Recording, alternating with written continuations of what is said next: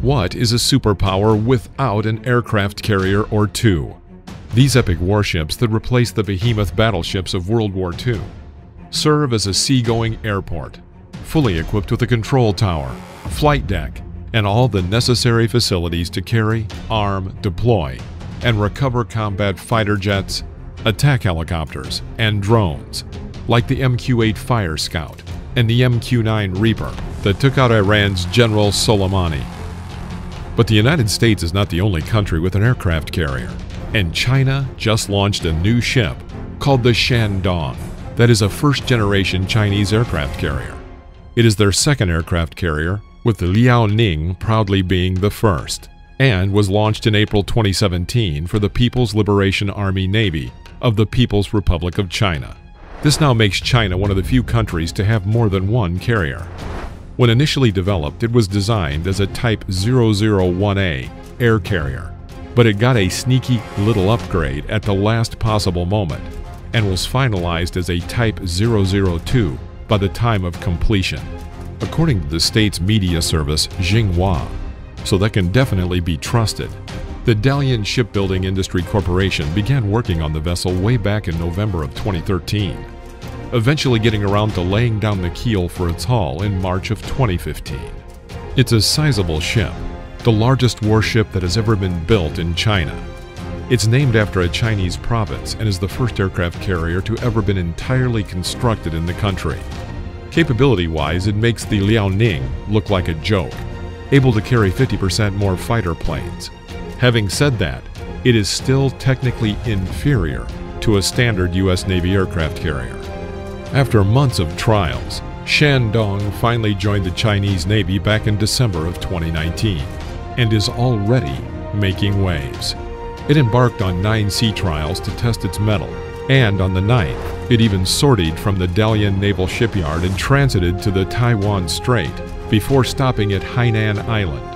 The plan is for it to soon be joined by 2 to 4 more ships in the near future, in an attempt to build something of a powerful counterweight to the U.S. naval power that dominates the Pacific more than Marvel dominates the Hollywood box office. Fans of all things military had been eagerly waiting for the Shandong to finally launch, with all the enthusiasm and obsession of Trekkies waiting for Picard to finally drop on Amazon. But an ASB B-track for People's Liberation Army Air Force 747-81 VIP transport finally tipped them off to when it was finally going to happen. Chinese leader Xi Jinping was in attendance as the flag of the People's Liberation Army, or PLA, proudly flew. 5,000 people were in attendance for this momentous naming ceremony, a key day in China's military history.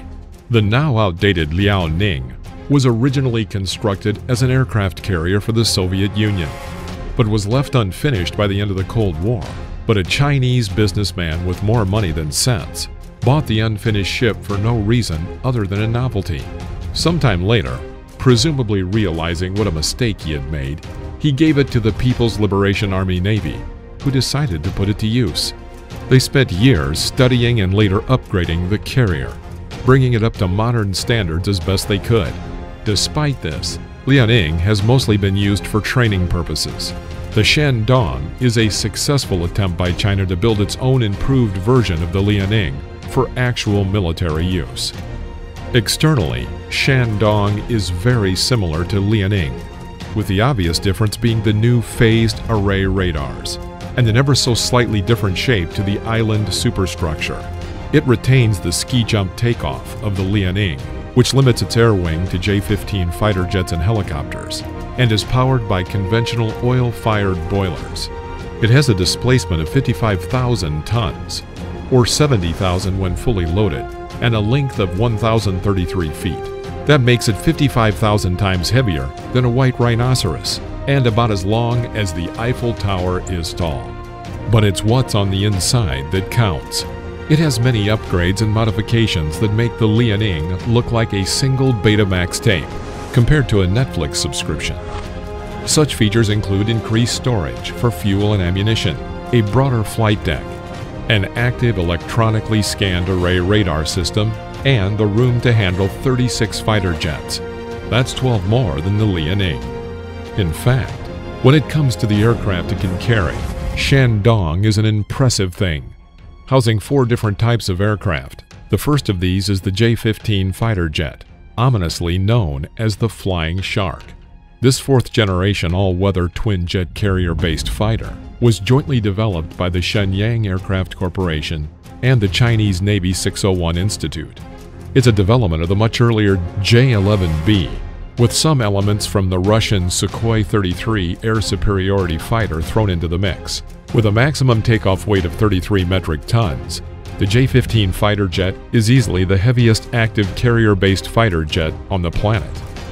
The second is the Z-18 transport helicopter, a new generation of military transport choppers developed by the Chenghe Aircraft Industry Corporation.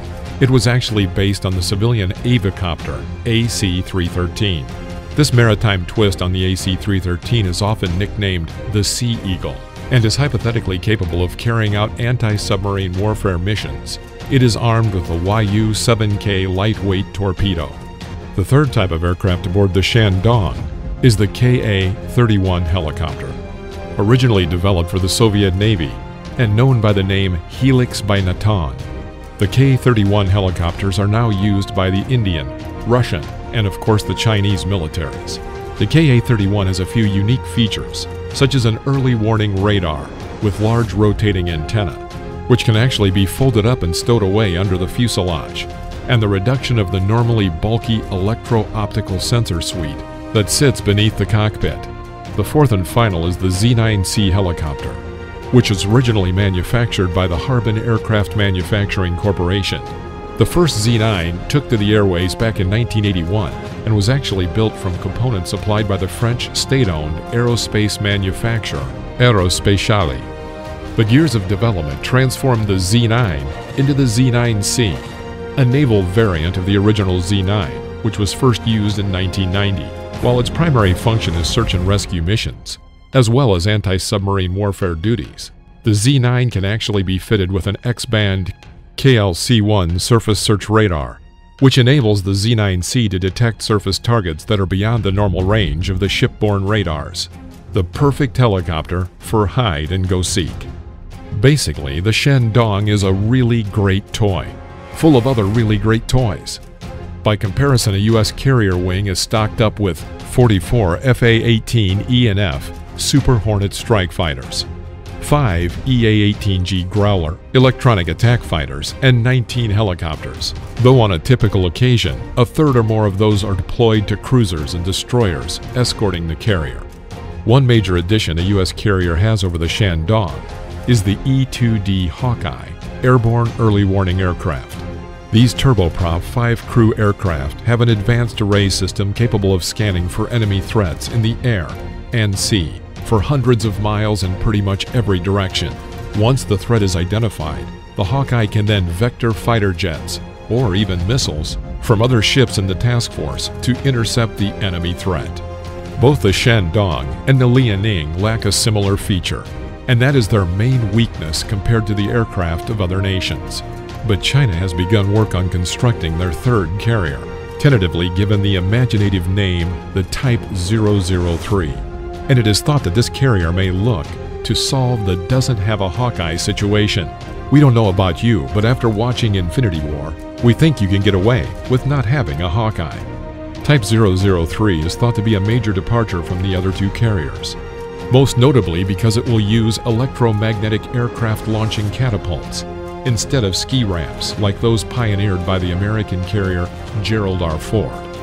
The big question that everyone has on their minds is how is China going to use such a weapon? Experts say that the Shandong is likely to team up with the Liaoning in order to block foreign forces from coming to Taiwan's aid in the ever-brewing conflict. For those not in the know, the relationship between China and Taiwan is very rocky. Taiwan, known more officially as the Republic of China, is an island just off the southern coast of China, but has been governed independently of mainland China since 1949. China views the island as a Chinese province, but the people of Taiwan have a very different opinion and see themselves as a separate country all their own. Despite this sovereignty dispute, things haven't gotten too bad just as of yet. and as of late, the economic ties between them have been thriving. But the underlying political friction is building and building, and there has been a recent renewal in their ancient tension.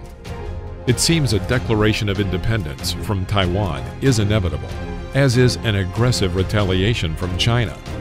And all signs are pointing to the PLA prepping for the possible battle as soon as they can, with Shandong at the heart of their operation.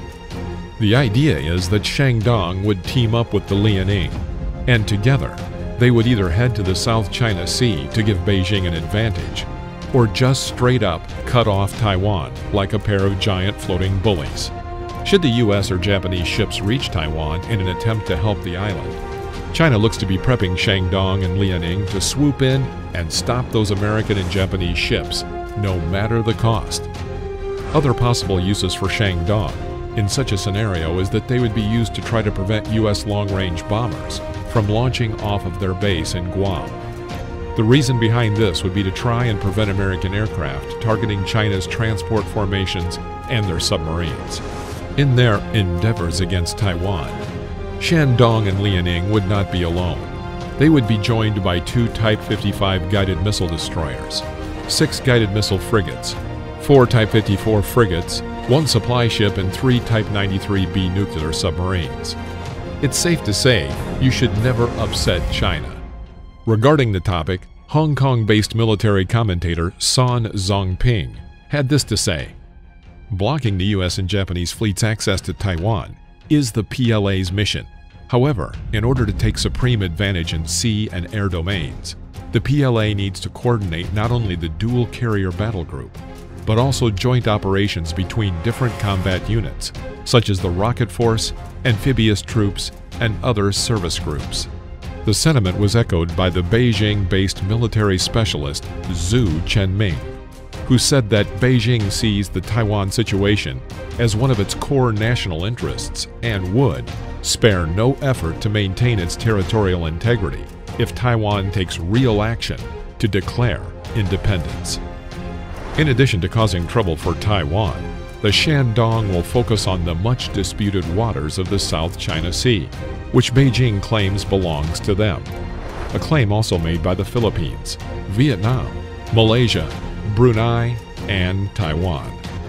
Why did nobody raise these people to get along? The Shandong-led aircraft strike group is likely to be deployed to the air above the South China Sea, where it will very possibly engage in face-to-face encounters with foreign military vessels. What would happen next, should that happen, is anybody's guess.